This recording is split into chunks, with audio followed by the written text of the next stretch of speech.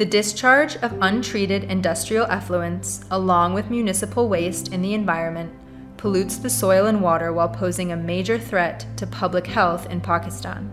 The traditional methods for wastewater treatment are not only inadequate, but also small and medium enterprises and larger organizations in Pakistan are incapable of implementing these traditional methods due to high capital, operational, and maintenance costs, and also a lack of trained manpower.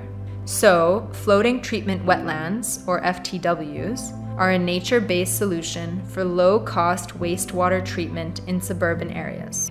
They employ the use of naturally existing aquatic plants to break down and take up the pollutants in wastewater. The process begins with the wastewater from a community entering into a depressed area or an artificial pond, where plants are vegetated on soilless, buoyant mats in a manner that underground biomass hangs freely in the water column flowing underneath.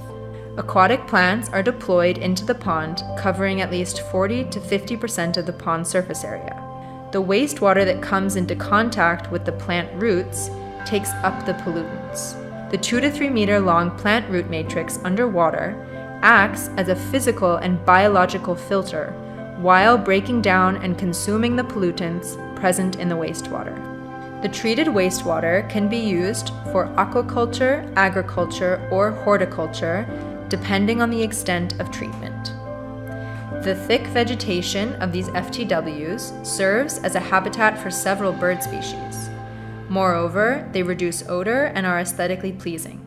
These nature-based solutions help in the restoration of wetlands. On average, 19,000 cubic meters per year of wastewater is estimated to be treated through a floating treatment wetland installed in a wastewater pond with the size of 1 acre and depth of 1 meter, with an average daily wastewater flow of approximately 50 to 70 gallons per person per day.